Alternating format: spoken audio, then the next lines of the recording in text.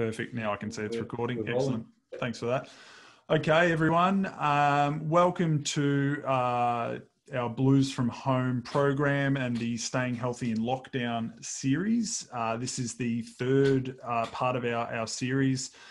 Thank you for tuning in. For those of you that have been watching the recordings after the fact, thank you for that. Also, just a reminder, you can always go to our website, click on any of the calendar events. You just need to scroll back to July now if you want to look at the last 2 weeks.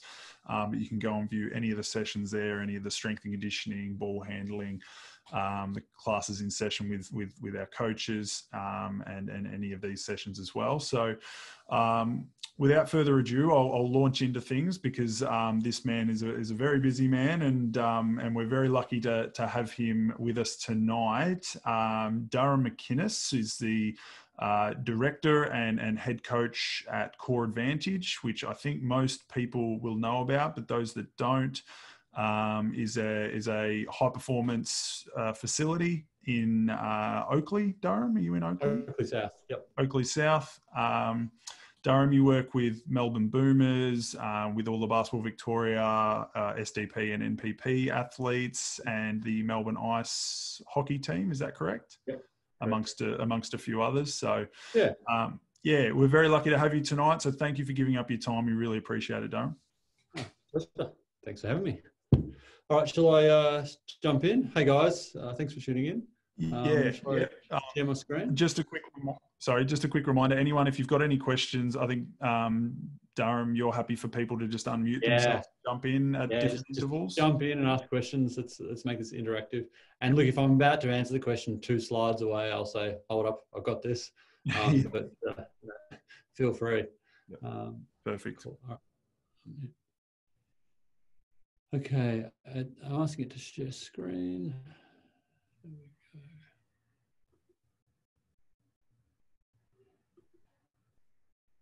we go. Okay, so at the moment you should see the presenter view, and hopefully. There we go. Now what can you see? That's perfect. Can you see the proper perfect video? Yep, that's right. And Jared, do tell me, last week I was doing a Zoom and I was about 15 slides in, and the host very gently said, "Hey, we can still only see the first slide." Yeah, so, we did the same thing last week with Harmsy in our classes in session. He hadn't actually started the presentation, and every time he was hitting spacebar, it was just staying where it was. So yeah, so do tell me if we're not moving. I'll let you know straight away. Fire away. We should be seeing a thing saying introduction right now. Are we good? No, that didn't work. No. There you go. So what are you seeing now? Still just says pressure makes diamonds. It's still just the lead page. Very interesting. Okay. White. That's a white page. Okay. Yep.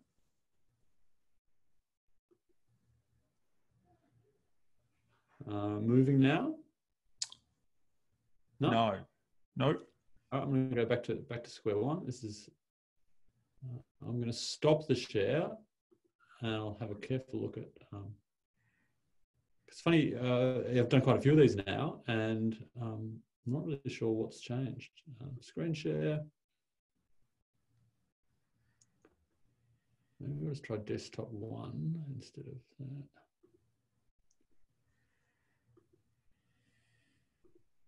Sorry, guys. And what can you see now? Now we're back on the main page, the first page. Pressure makes diamonds. Changing now. Now introduction. Yep. That's working. Yes, victory. All right, we've got this. Excellent. Okay. Thanks for tuning in, guys, and being part of this. As I said, feel free to pipe up with any questions. I'm going to walk you through some thoughts we have about how you can make the situation the least worst. A little bit of intro about me. As Jared mentioned, I'm a specialist in athletic development, working in various different capacities. Also serve on the advisory board at Deakin University, the undergrad sports science degree. And I'm the head coach at Core Advantage, where we have about 250 athletes across 20 plus sports. So we're most known in basketball. We're actually trying a lot of other sports as well. And I made this presentation because I was concerned about the mental health and physical health of our athletes going into the second lockdown. And as things are ramping up a little further, that concern definitely isn't going away. But I also have this kind of lifelong fascination with how we can feel a lot better from our training. So training is a means to an end for athletes in terms of making them stronger, faster, and better. But I think it's also a means to an end in terms of keeping healthy and happy. So I'm just going to walk you through some of my thoughts on that. I suppose the first thing is to be crystal clear that COVID-19 sucks. There's no two ways about that. I think a lot of us and our athletes feel kind of buffeted around like we're in stormy seas. We don't have a lot of control over a situation. We just have to wait and see what happens. And it's not been that great. But the reframe on it is, what if we could kind of surf the wave? What if we could take control and extract some advantage out of the situation? So that can range from, as a business, like we're currently doing a whole lot of online courses that we're building because we've got the time, to working on your non-dominant hand with your shooting. Like there's a million different little things that you can do to take advantage of it. And I suppose that the thing I think of with the athletes is we have this response ability, so the ability to respond to the situation. So we don't have to just be reactive. We can actually choose how we react, how we respond. And just the power of doing that, just the power of deciding that you're going to make some decisions and make some plans, that in itself actually helps you cope with a difficult situation because you have a sense of agency. So that has its own effect on your brain because you're now, the situation's still happening, but you're now the driver rather than the passenger in the situation. One of the things is we can make different style plans. So this is my schedule at the moment, and my schedule has never looked this empty in my entire adult life, which is nice because I can do stuff that's sort of on my terms a little bit more. So there are opportunities built in here. And the other thing is that when you do make a plan, or when an athlete of yours does make a plan, that feeling of control and agency, they get a little dopamine hit. So all of a sudden they start to feel better instantly just from doing that. So there's a lot to be said for that. Just that ability to make your own little plans. The other thing is we can set up systems to try and stay happy. So there are a lot of little things that have a cumulative, like a significant effect if you get them right. So I'm going to talk about a few of those. First one is the great sleep loop. So if you're training well, you're going to support great sleep. And if you're sleeping well, you're getting this wonderful, it's the opposite of a vicious cycle. So you sleep great, you have great energy, you train well, you eat well, because we do eat worse when we haven't slept well. And at the end of the day, you are relaxed, happy, your body's tired, your brain's happy, you've had a good day, and then you sleep great. And you're just in this ongoing loop. So great training supports great sleep, but having that training taken away can disrupt that significantly. So it's finding ways to maintain that training and therefore maintain the sleep, because when we stop getting sleep, we can unravel pretty quickly, and it can have a lot of flow-on effects. So that's I think the lead domino benefit of some good training. The cool thing too is that if you happen to not get a good night's sleep, which will happen from time to time, great training will enhance your energy. So you're actually going to feel better, particularly if you've done a bit of training in the morning. Everyone feels a little bit better. You actually increase the energy. I think there's a misconception of thinking of us as being like an iPhone or something, as though where our battery energy is finite, and once it's down, it's down. It's like, no, a bit of activity actually invigorates our system, so we feel better. And this is a really huge one in this current setting, is great training down regulates our anxiety mechanisms. So a big part of our anxiety mechanisms and our fear response is the amygdala. And it's the small little bit of the brain that tells us about it. It's the rapid threat assessment part of our brain. And when you do a good, like a half-hour cardio session, for instance, is going to significantly reduce amygdala activation. Basically, physiologically and psychologically, it's harder for you to get stressed when you've done training. So I go for a run tomorrow, and at the end of that run, I'm going to have, even if I want to stress about things, I'm going to have trouble doing it. It's just disabling the stress mechanism, which is pretty cool. And on the flip side, what it's also doing is, whilst it's disabling the stress mechanism, you're less able to worry, it's enhancing your executive function of your prefrontal cortex in particular.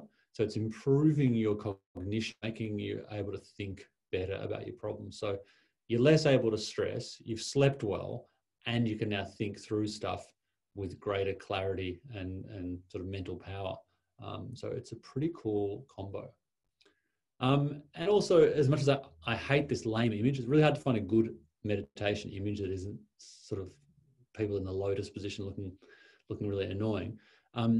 Great training is mindfulness in disguise. So if you're putting in a good max effort with your training, it's a chance to escape a little bit and just focus on the moment. So when you're really pushing it, you can't think about your to-do list. You can't think about your marks at school, whatever it may be. You're just in the moment, dealing with the pain, and that's really constructive, because that meditation, that meditative element of sport is something that we don't notice how much we get until it's taken away. Because when you're in the heat of a game, you're not worrying about anything other than the game, so you're very in the moment. So there's a lot of benefits there. So those are one, and there's more than that. Those are my top 5. Any questions on that so far? It seems pretty self-evident. It's just when you put it all together, it makes a pretty compelling argument. Cool. All right. Well, I'll push on. So the benefits are clear.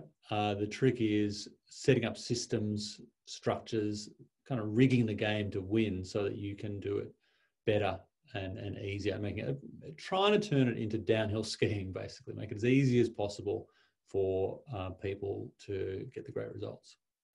So the first element of that, rigging the game to win, I think, particularly in a COVID-19 scenario, is getting control of your suprachiasmatic nucleus. Now that's this tiny little part of our brains, a master body clock. So we get light into our eyeballs from the sun and the sky, and that light tells the suprachiasmatic nucleus what the time is, tells it when to be awake, and it then sends messages to all sorts of other parts of the body that tell them to wake up, when to go to sleep, when to secrete melatonin, which is the waking up neurotransmitter, when to secrete cortisol. Melatonin's the sleepy one rather, and cortisol's the waking up one. It's really interesting. And what we noticed as a business was a lot of our athletes, once we went into lockdown, was spending a hell of a lot of time indoors, and they weren't getting all that incidental walking to the bus, waiting at the train station, out and about, walking between classrooms at school if they're in a campus where there's classes, and just being outside at recess and lunchtime. And we noticed a lot of athletes really starting to struggle with their sleep patterns. Not much else had changed, but they just weren't getting good sleep. So what I would say to everyone is get as much light into your eyeballs early in the day to really send that signal strong that it's daytime. And then in the evening, you want to get less light in so that you can be telling your body it's time to be sleepy. So at the extreme example, and there's a great book by Dr. Sachin Panda called The Circadian Code, and he's arguably the world's foremost expert on this stuff. And at the extreme end, people will only have like really dim little candles in their house and keep it really dull. So basically once the sun goes down, it gets pretty dull inside your house. But the less extreme version of that is just avoid phones and bright screens in the hour before bed, and that can make a big difference. So get control of your body clock, or it'll get control of you, is number one. And the next thing is exploiting the magic of outdoor cardio. And in an ideal world, finding somewhere pretty natural where you can this is, I live in the inner west in Melbourne, and this is a reclaimed quarry turned into a bushland just near my house. I run there every week. It's a little bit out of my way to drive there, but it's just such a beautiful run. And there is something magical that I think us as a species, we're meant to be in nature a bit more than we are. And it's really, really nice. It's a great way to do it. So at least once a week, I think some nice outdoor cardio is great. And then you want to lift. Yes, we lift for performance, but also you want to lift for a bit of health and happiness. So we've got Jock Landale here, the big fella. He probably doesn't really need to do bicep curls for his basketball performance, but he likes them. So I'll let him do it at the end of a workout. And I think it's making sure that your athletes are doing stuff that they enjoy, that is also constructive for them as well. So, and lifting, there's an empowerment element with a bit of resistance training. So cardio will make you fit and you feel nice, but there's something literally empowering about doing strength training and feeling strong and good. And the combo, the better your lifting is, the better you run. The better your running is, it tends to be your lifting's a little better if you're a little fitter as well. They kind of feed into each other. And the next one is eat like a champion. One of the most interesting things about our stress responses is that when we're stressed, we tend to gravitate towards comfort foods, which can often be pretty high carb, high sugar choices. And what that actually does, only the last few years I've really been uncovering the link between the brain-gut link. So the extent to which if our guts are in a bad place, if our guts are grumpy, we're going to be depressed and vice versa. And one of the linkages is there's a neurotransmitter called serotonin, which is a well-being where we feel good when we get a good dose of serotonin. If you're eating too many carby foods, too many sugary foods, you get an inflammatory response in your body, and you actually can't produce serotonin effectively because your body's so busy dealing with the inflammation from all the bad foods.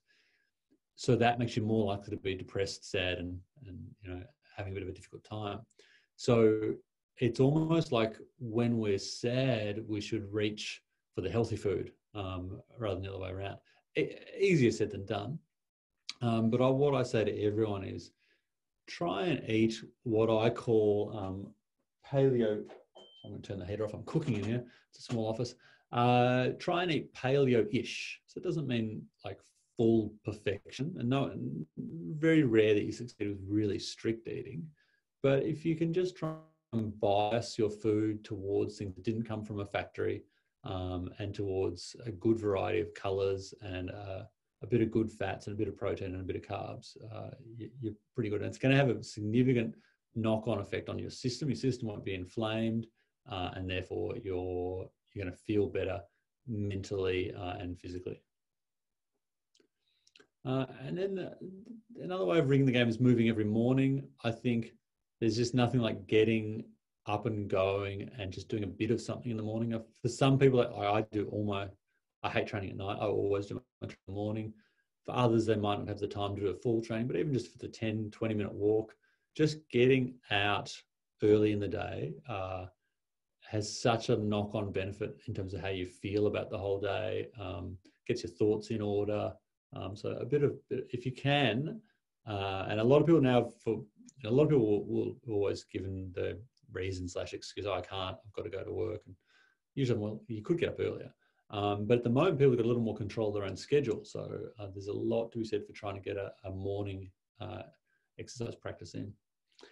And the other way of hacking your way to rigging the game is treating sleep like a master skill. So if we get the sleep right, everything else goes as it was in that loop in the last section. But rather than just wishing for good sleep, we should try and set the game up to win. So let's learn what works for you. So some people sleep better when it's hotter, a lot sleep better when it's a little bit colder. I know, for instance, for me, I track my sleep by an app on my Apple Watch. I know that my sleep is abysmal. If I do a weight training session at say 4 in the arvo, I will have a horrible night's sleep. Whereas I know if I do a weight training session at 7 in the morning, I'll generally have a cracking night's sleep. So I lift in the morning. I know that if I'm doing work after dinner, there's a real linkage there. So my rule is, which I break maybe 4 times a year. My rule is don't do work after dinner. Like eat your dinner and then just chill out afterwards. So treat it like a bit of a skill. I think that can really pay off. And again, it's a funny thing presenting this stuff because each thing in isolation is pretty obvious. It's just trying to put it all together into kind of a coherent program to make it really, really work. One of the best ways you can help make it work too is finding ways to make training the path of least resistance, finding the ways to make the choice. And this doesn't have to be training, this could be anything, but it's finding ways to make doing the thing you wanted to do the easier thing than every other option. So the classic case was a former client of mine who struggled with depression and struggled to get in shape, and just understood intellectually what he needed to do, but was not able to get it done in terms of consistently putting together a training block. And in the end, I wouldn't say I cracked it, but I kind of said, look, we've got to do something decisive here. And I made him park his car in, I knew he lived on a road that had a clearway. And I said, you're going to park your car in the clearway so that you have to get your car, you have to get up and move the car or it will be towed every morning. But when you get up, you're going to move it by driving it to the gym and you're going to do a workout and come home. And that worked amazingly for him because he got up, he went down to the car, and like you're in the car, it's like, oh, I'm halfway there, I may as well go. And he built that momentum. Now, not many of us live on a clearway, so we can't all do that. For instance, one of the tricks I recommend everyone does is the best little trick in the world. It costs you no time at all, is you lay out your training gear the night before. So if I'm going for a run, I lay out every piece of running equipment I'm going to need. I lay it out in the clothes so they're in the right order. So I grab the first thing, put it on. The beauty of that is it's easy because you've just laid it all out and you just kind of follow what, you follow what past Durham said you should do in my case. But the real beauty is if I want to wuss out of that workout, if I want to find an excuse because it's raining or it's cold or I'm tired and I don't feel like it, I have to gather up all those clothes and I have to do this walk of shame back to my bedroom, and I have to put every one of those clean training clothes back in the cupboard and then start my day. I've literally never done that because once you lay those clothes out, it's a foregone conclusion. So that's a great trick that anyone can do. And it's when you share this, it's amazing how many people have say, oh, yeah, I do that. Like it's actually a common secret little trick that consistent trainers use. So yeah, paths of least resistance. The other thing is writing your dopamine. So when we get a whole bunch of people like a post that we've done on Instagram or a story or something on Facebook or whatever, we get a bit of a dopamine hit. We feel good. When we complete tasks, we get a dopamine hit. And so social media companies are exploiting us via that mechanism because they want to sell our eyeballs to advertisers. But we can exploit ourselves in the sense of, I use an app, this is called Streaks, and it tracks, I tick the box when I've trained each day, and it just tracks it. So I get a little dopamine hit and I get a sense of where I'm at. The nice thing about Streaks is you'll see there's days I've missed. So one of the worst things is if you're purely doing streak-based training where it's like, I want to get as many in a row, you get to 17, like that's my best streak, and you break it and you go, oh, well, what's the point? It's all gone. But the thing I like about this is it gives you a percentage stat as well. So yes, I want to keep my streak, but I really want to keep my percentage above 90%. And as you can see, I'm falling a little short on 89.7 there. But that's quite kind of a good idea as well, I reckon. Costs like $4, but a pretty good little app. So any questions on rigging the game? So there's a fair bit in that, but yeah. No, we're all good. Cool. Okay. I'm going to dive a little bit into the nuts and bolts of the how and the what, I suppose. Let's get into that. So in an ideal world, athletes and non-athletes, we should all be getting a minimum of 3 short strength and power sessions per week. Keeps the body going, keeps as an anti-aging mechanism, keeps everything strong and in good shape.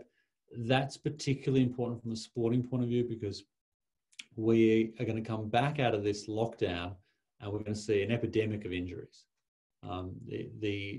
The high load we normally get, and then the deload, and then the reload. It's like the ultimate mechanism for making injuries.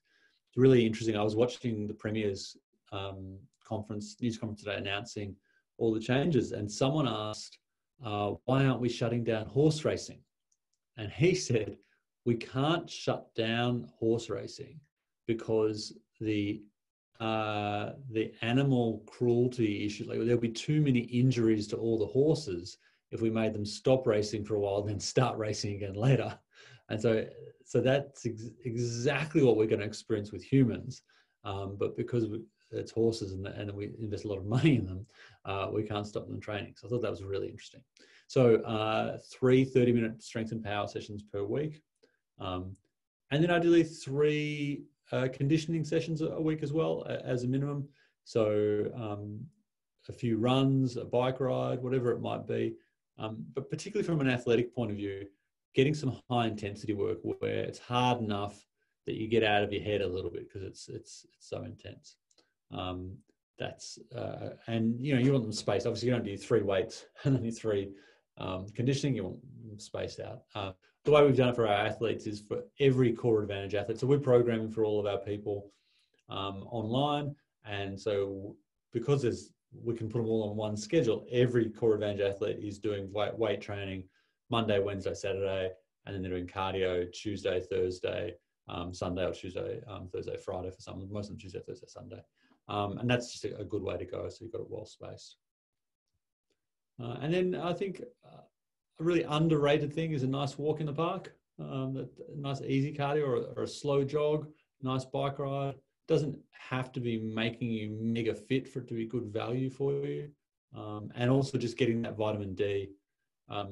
We talked earlier about the suprachiasmatic nucleus issue with the body clock, but I do think we're going to see an epidemic of bony stress, like stress fracture issues, because we're going to have this perfect storm of athletes being deloaded and their bones getting really weak. And as they're deloaded, they're also simultaneously getting less and less vitamin D because they're stuck inside. And then we're going to reload them, and we're going to try to be really progressive, but it's still going to be tough.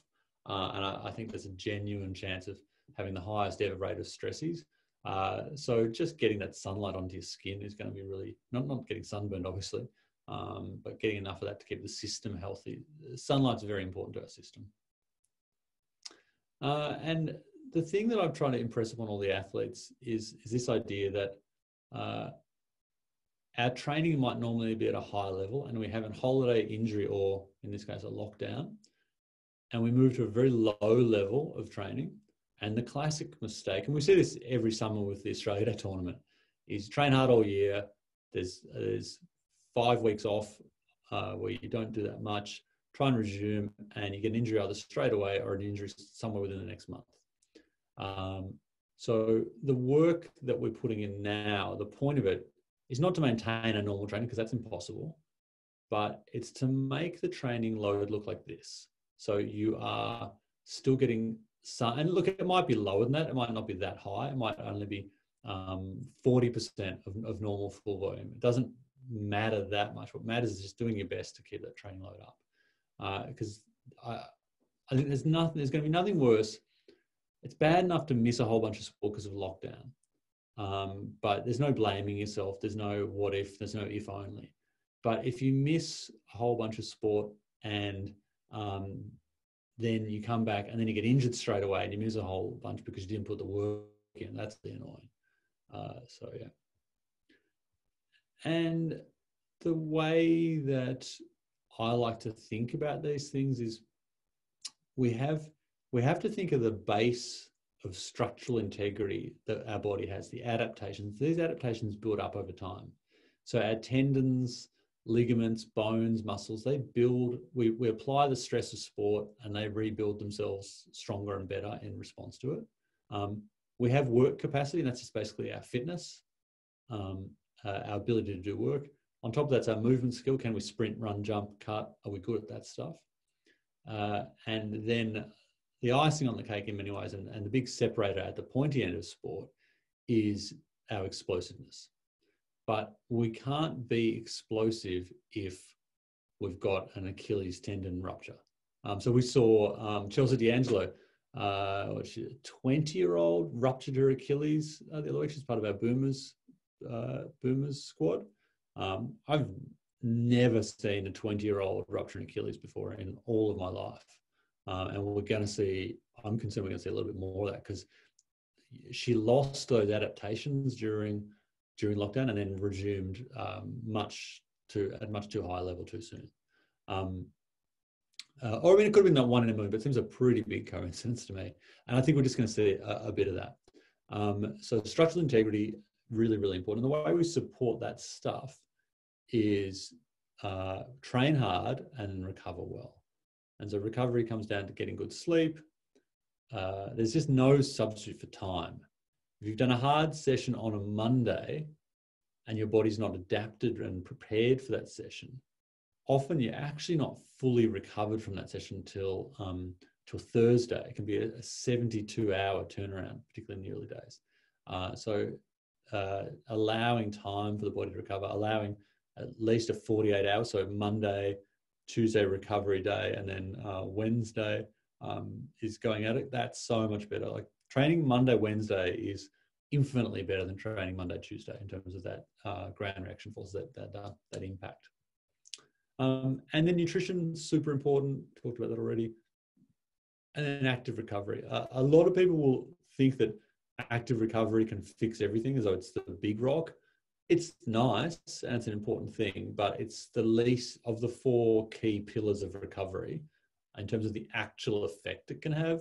It's not a 1%er, but it's closer to it. Whereas sleep and time and nutrition, they're huge. So that's that stuff. I'll just walk you guys quickly through what we sort of offer to our people, and what's interesting is we're getting quite a lot of inquiries, people who want us to write programs for them and their teams online.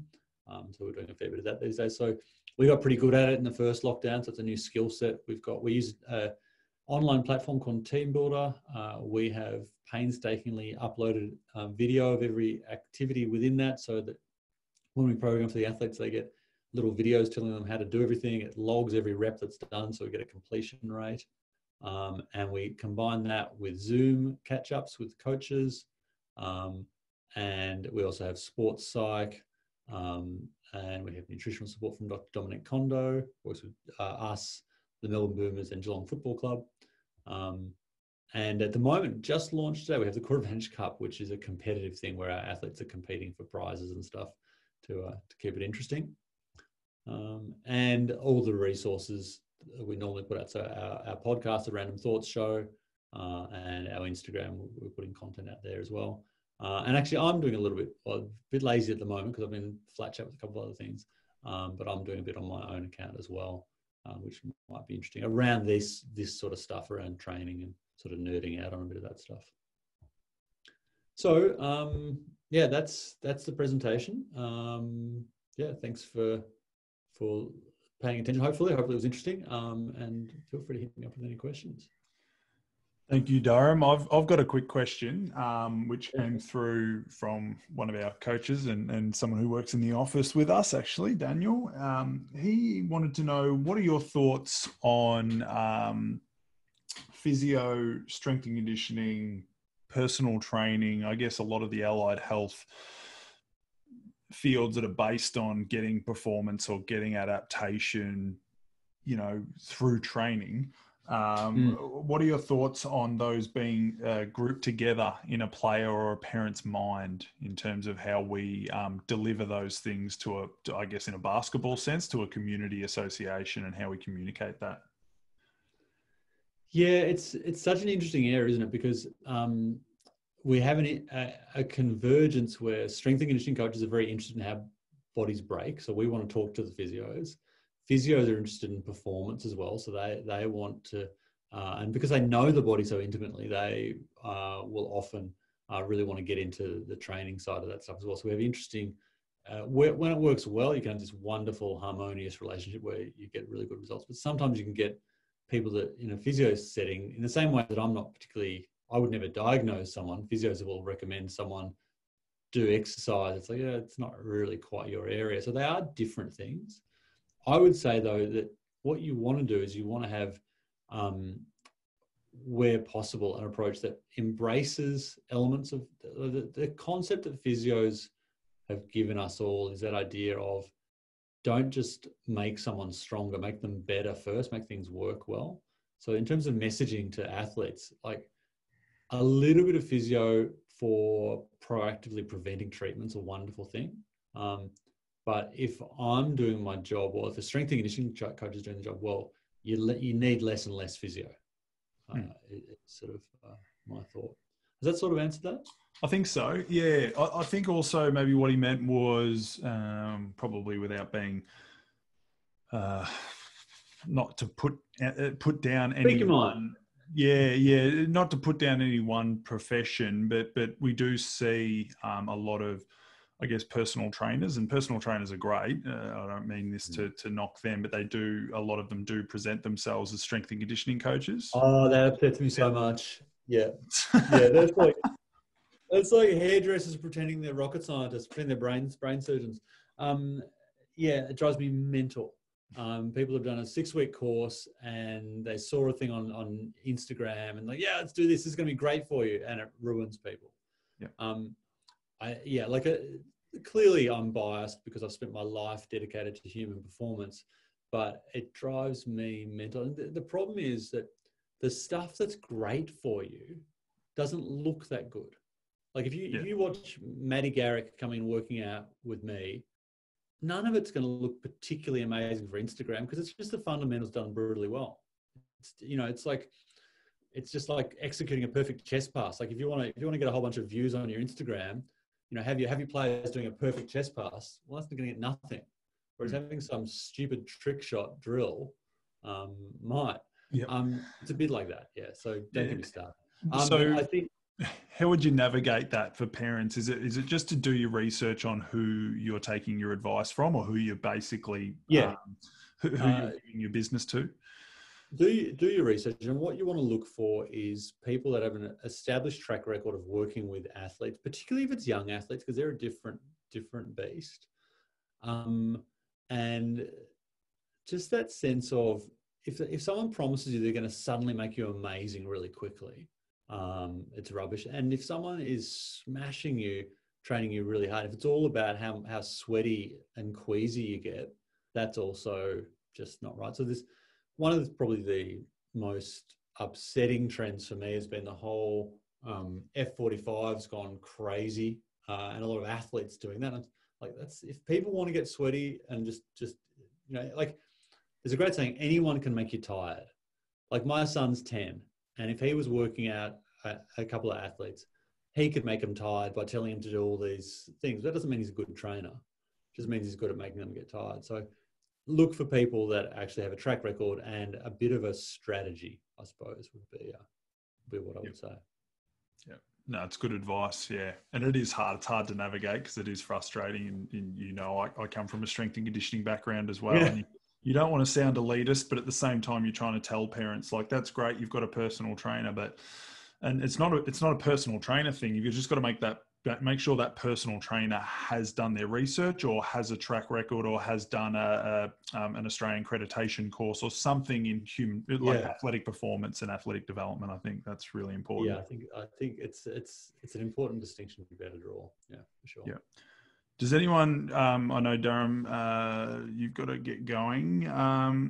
This is a good one from Mel. I think you probably get this one quite a bit. What age would you recommend athletes start lifting? And again, I think by that, Mel probably means actual weights in terms of resistance, not necessarily resistance bands or body weight, things like that. So just particularly weights.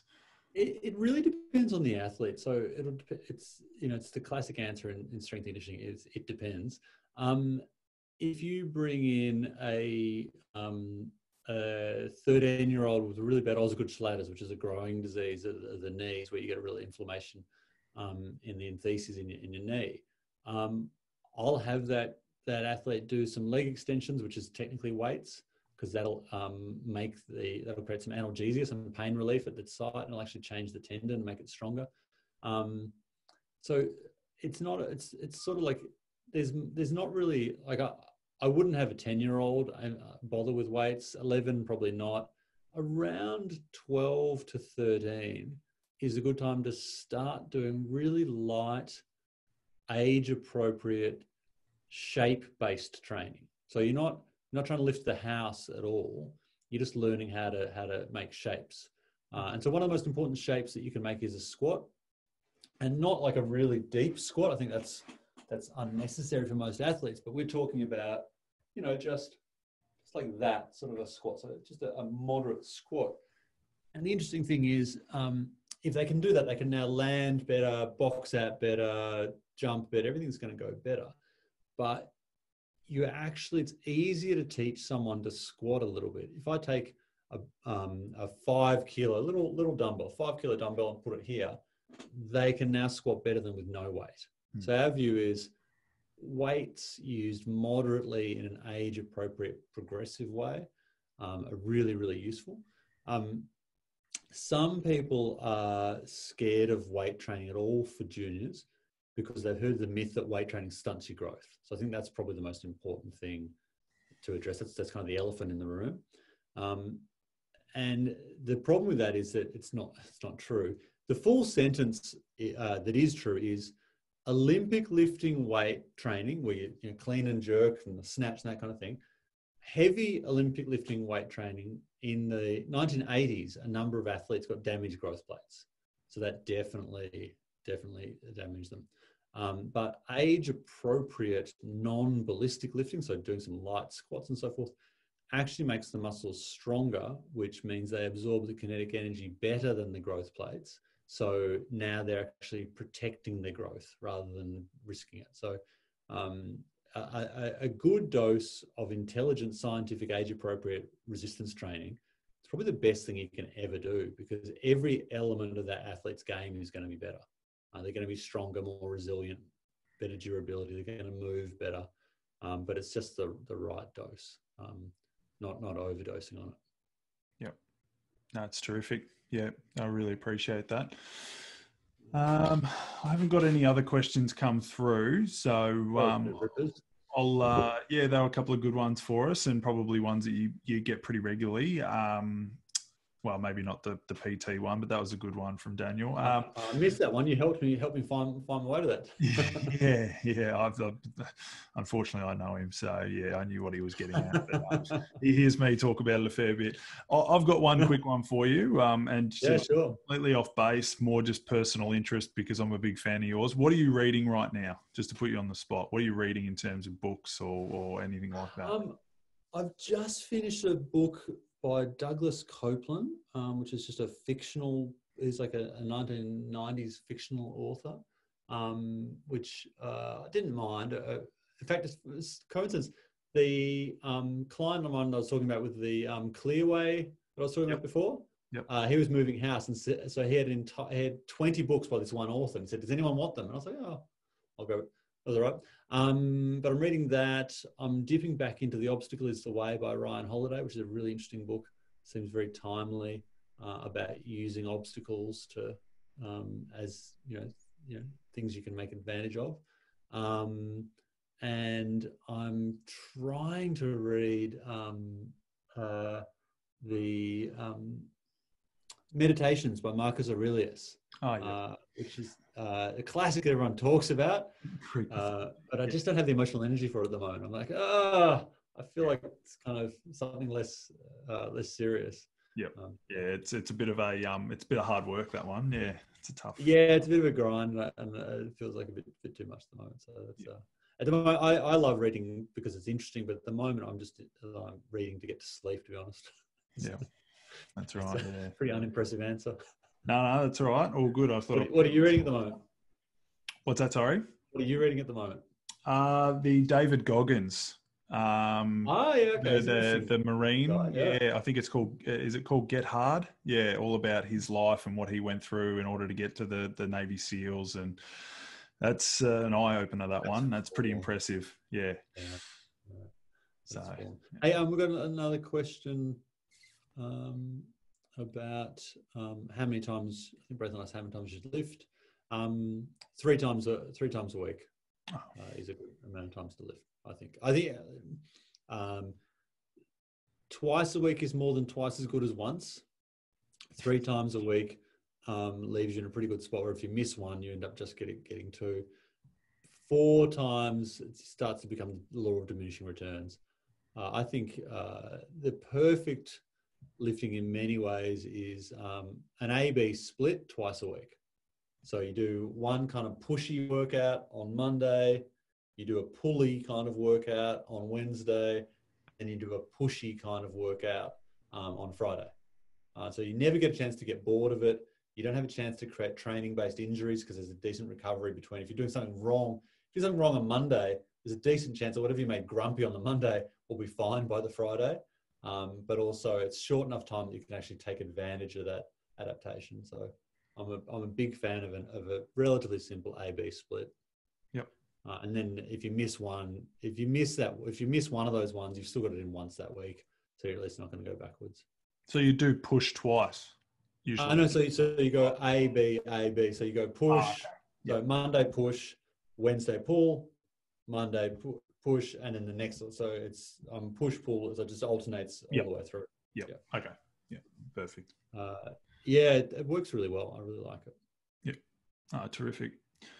All right. Well, we might wrap things up there then, Durham. Thank you very much for jumping on tonight. We really appreciate it. As you mentioned, there's a heap of resources. We're extremely lucky to have you, I guess, engaged in the sport or in sport in general, and making so much of the work that you and your team do available on your website. And it's the majority of it's free and it's terrific. And the paid stuff is well and truly worth it as well. And I really appreciate you giving up your time. I'm constantly pushing your stuff out to our coaches, but if anyone that's listening in tonight or listening after the fact, just jump on the Core Advantage website, and it's most of it's free to sign up, and you can access all of Durham's and his team's resources, webinars and things like that are all on there and recorded. It's a good one too. You can use if you Google Core Advantage holiday programs. We made it last summer, and it's kind of the idea. It's just full of workouts you can do at home and video stuff, and there's plenty of stuff there as well. So yeah, no, I really appreciate it, Durham. We as I said, I push a lot of this stuff on our teams and on our coaches, and they don't always want to hear it. So it's good to hear it from another voice, such as yourself. So thanks very much for jumping on tonight, and we'll let you get back to your evening and hopefully get home before curfew, or else I'll get locked up by the military. So I better hustle. Okay, all right. Thanks, Durham. Thanks everyone for joining. Thanks. I really appreciate it. All right, these guys. See you later. See ya. Bye.